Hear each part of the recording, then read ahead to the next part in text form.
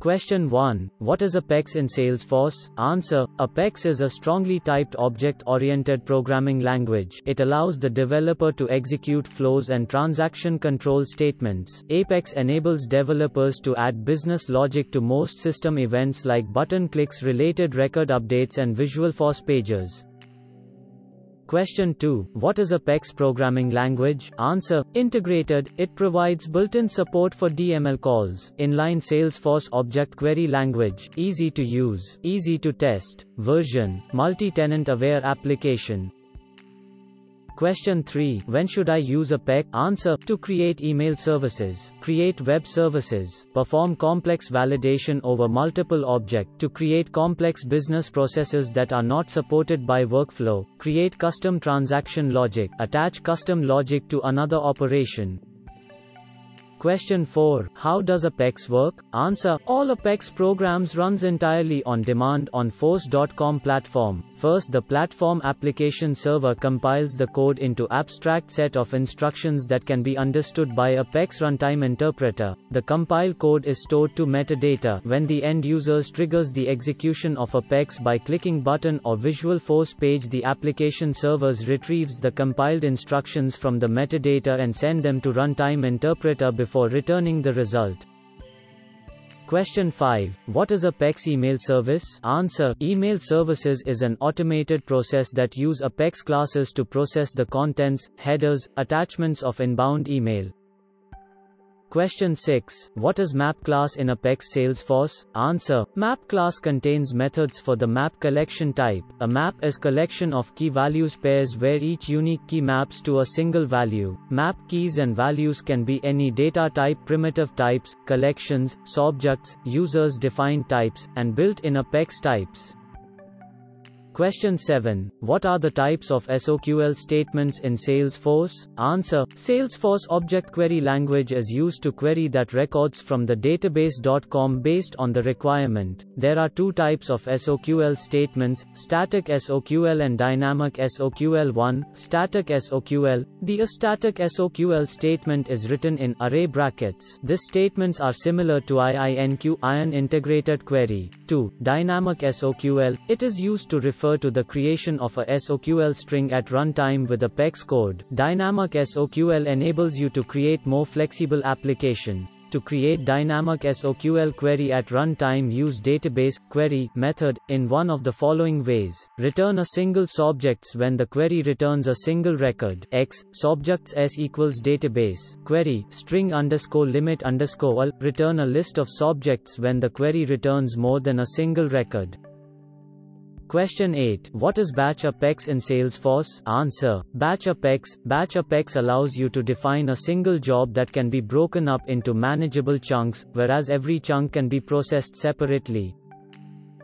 Question 9. What is Apex Scheduler? Answer. It will invokes the Apex class to run at specific time. Anybody who want to schedule their class, they have to implement schedulable interface. Schedule interface. The class that implements this interface can be scheduled to run at different intervals. This interface has several methods. They are public void execute, schedulable context sc, etc.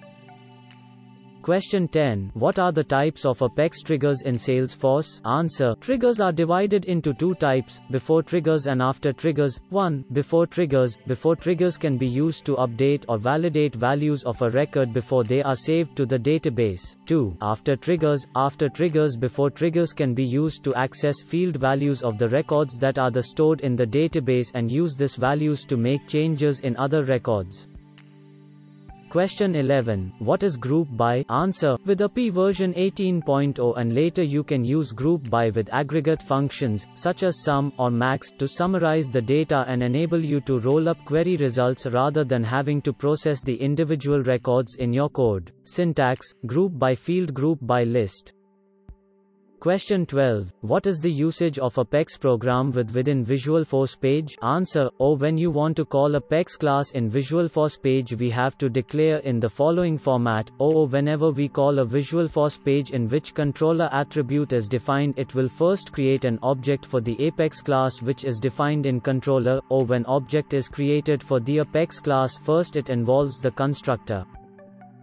Question 13. What are SOSL statements in Salesforce Apex? Answer. SOSL statement evaluate to a list of subjects, where each list contains the search results for a particular subject type. The result lists are always returned in the same order as they were specified in the query. If a SOSL query does not return any records for a specified subject type, the search results include an empty list for that subject. For example, you can return a list of accounts, contacts, opportunities and leads that begin with the phase map. Note, the syntax of the class in Apex differs from the syntax of the find clause in the SOAP API. In Apex, the value of the find clause is demarcated with single quotes.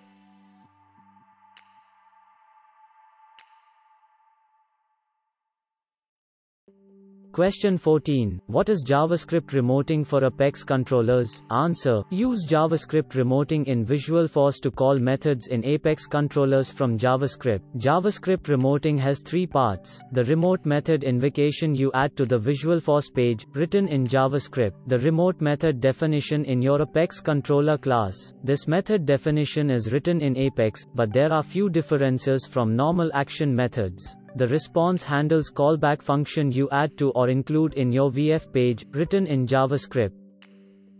Question 15. What is the main difference between using data table vs page block table tags? Answer. Page block, for default Salesforce standard format. Data table, to design custom format. Question 16. What is multi-tenant architecture? Answer. An application model in which all users and apps share a single, common infrastructure and code base. Question 17. What is metadata-driven development model? Answer. An app development model that allows apps to be defined as declarative blueprints, with no code required. Data models, objects, forms, workflows, and more are defined by metadata.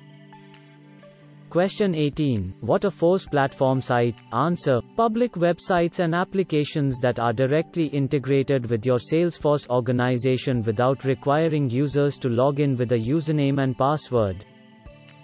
Question 19. What is App Exchange Directory? Answer. A web directory where hundreds of App Exchange apps are available to Salesforce customers to review, demo, comment upon, and/or install. Developers can submit their apps for listing on the App Exchange Directory if they want to share them with the community.